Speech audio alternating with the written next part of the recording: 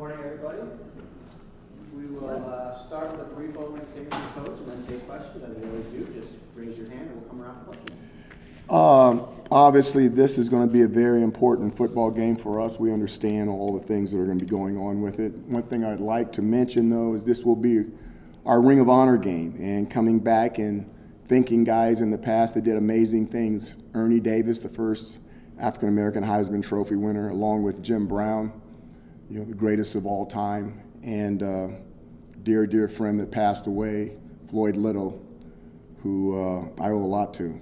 And it's going to be great to see all three of them recognized with family members in the dome, and hopefully it'll be an exciting game for fans. Questions? A couple of weeks ago you had said that top 25 ranking was good, but you're waiting for that top 20 to come along. I mean, what was your reaction when you guys were number 18 in both polls yesterday? I thought deserved, and now we have to go out and prove that we deserve the faith that everybody's putting in us. So not only are you in the top 20, you're playing NC State, who's ranked in the top 20 in both polls. It's the first matchup between two top 20 teams here in Syracuse since 1998. What does that say about the excitement in the room? I say that's a long time ago. That's a lot of excitement. That's a strange statistic, but we're excited to have the opportunity to play NC State. Coach Dorn does a fabulous job. This is an individual that I really like. I like how he's ran his programs in the past. He's a guy that's worked his way up. His recent job before NC State was Northern Illinois in the MAC, a team that I played when I was at Bowling Green State University. Have a lot of respect for him, and I like the way he does things. One thing that I will be telling the team this week, and I have told them, is that you're playing a football team. This is not a bunch of individuals. And they're also playing a football team, not a bunch of individuals. So it's going to be a fantastic test. Coach, how would you describe, every football game is physical, but it feels like this team is really physical, and that's how they got through that game last week when they lost the quarterback. What pops to you on film when you see the physicalness of this team? I think you're right on. This is 15 rounds heavyweight. It's going to be some slugs going out there. There's going to be some shots, and you're going to get hit really, really hard, and how you handle that's going to affect the game. And it's going to be everybody that's out there on the football field. It will be a physical contest. With Devin Leary potentially out after suffering that shoulder injury, how much more work or labor does that put on you guys to prep when you don't know who's going to be at quarterback there? We got to prepare for both of them, and we have to assume that he's going to play. Any guy with that type of moxie, somebody that's been around as long as that kid has, if he's got an opportunity to step on the football field, he's going to do it. So it makes us have more work. It makes us have more work in a normal week. We didn't get to take advantage of having an extra week off because now we have to go back and do research on the other young man as well. But the way we're preparing is we expect him to be out there with the opening snap. Hey, Coach, what goes into just the bye week in general? How recharged are you guys, healthy physically? Just what was it like last week here? Our big thing is you still have to practice, but the main thing coming out of a bye for me is two things. You want to come back as healthy as you can, and you want to come back as fresh as you can.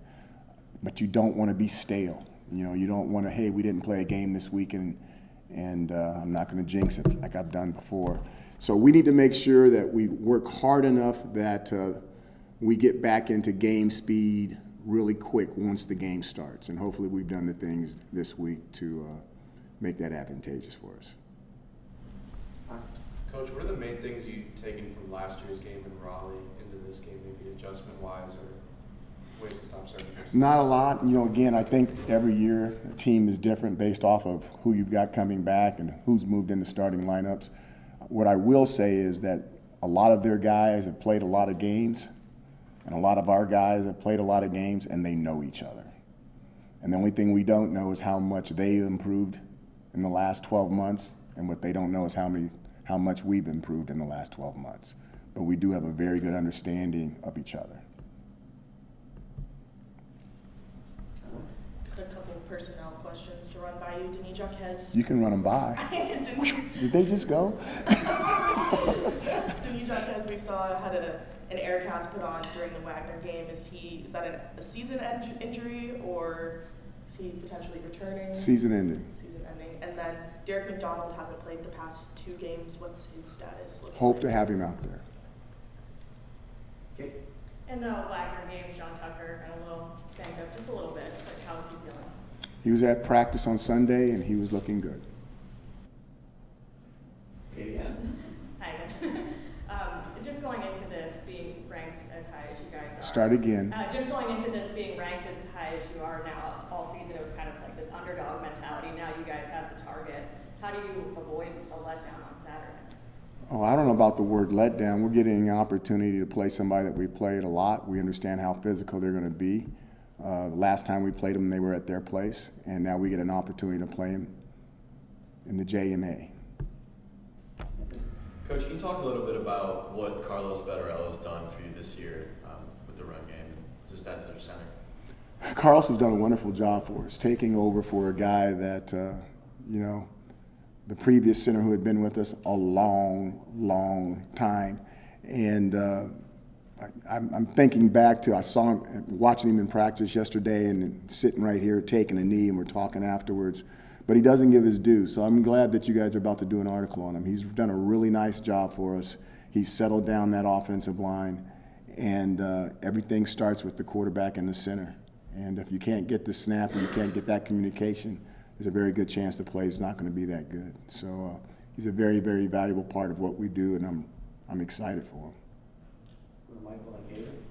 Coach, back in 2018, you got your 6th win of the season against the same NC State team. Does that really play into the game plan at all this week? You know, to tell the guys that, you know, we've done this before, we can do it again, get bowl eligible? No, again, every year is fresh. We look at things, every year is fresh, every week is 1-0. We understand and we can go back and look in the past, but it doesn't determine what's going to happen in the future. And this is a good football team. We think we have a good football team too. When the game is over, both teams will know exactly where they're at. Okay. Coach, we talked to John Wildhack last week. He said there's already over 40,000 tickets sold for this game. What do you think that atmosphere is going to be like on Saturday? You know, I had some of the new coaches, and they were like, oh, the dome is so loud, and da-da-da, all the guys that you guys want to talk to. And I'm like, that's not loud. I said, that's not loud. You're having a conversation with me after the game, and your voice is not gone.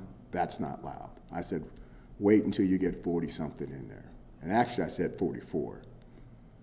I don't know why I would come up with that number, but 44,000 or above is the number I'm looking for.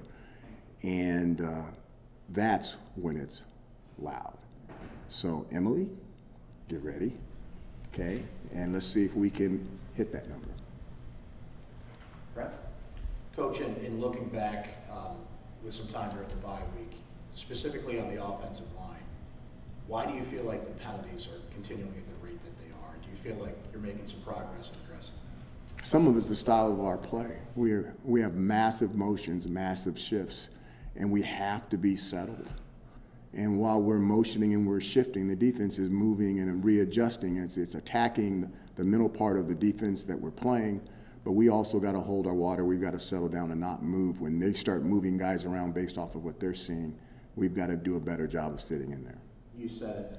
You're still adjusting to a new offense, only 6 games. So is there a number in your head, like you build in, like, you know, that's acceptable to have this amount of penalties given the situation? No, we're always striving for perfection, even though we know we may not catch it.